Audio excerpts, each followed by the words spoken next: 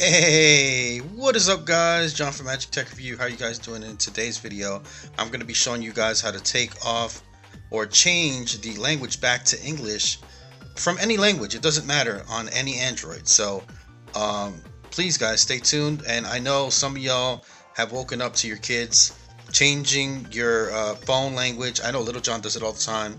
He puts in Chinese, Japanese, Indian, Korean. It doesn't matter, Arabic. So it doesn't matter, and you hear Little John right now, so he's definitely upset. So go ahead and leave a like on the video if you do enjoy the content, and go ahead and make him happy. Go ahead and subscribe to become part of the Magic Tech Review family, and comment down below what you think about this video or any other video. So let's get to it.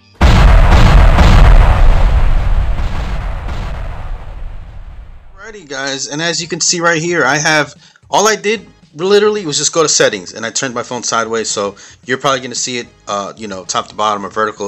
I got it horizontal just for video purposes, because obviously people like to see it in horizontal better. I like videos in horizontal. I despise vertical.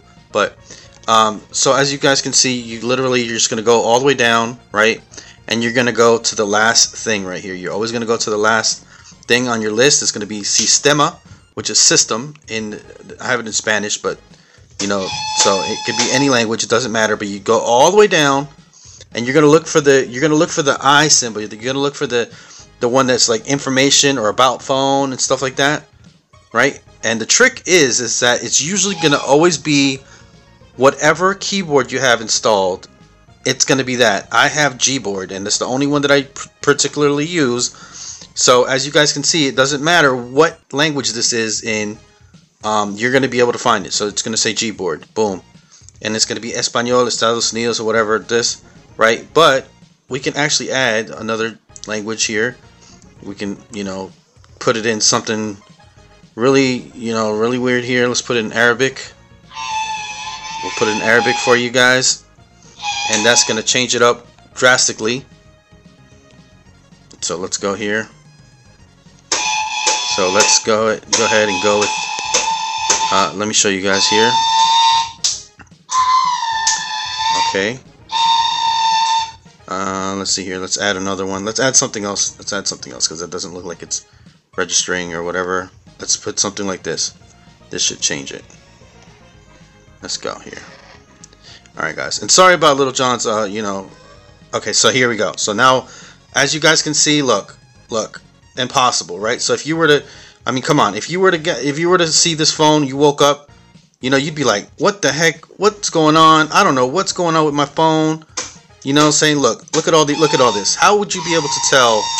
How would you be able to tell where your language settings is? Like I told you guys, easy. All you gotta do is look for the I symbol right there. As I told you, just go all the way down to information, I symbol, about phone, right? And then right here, you just go Gboard, boom. Easy enough, right? You go Gboard, and then it's always going to be the top one. It's always going to be the top one. Just go top one, and then you just go to English. You bring it up.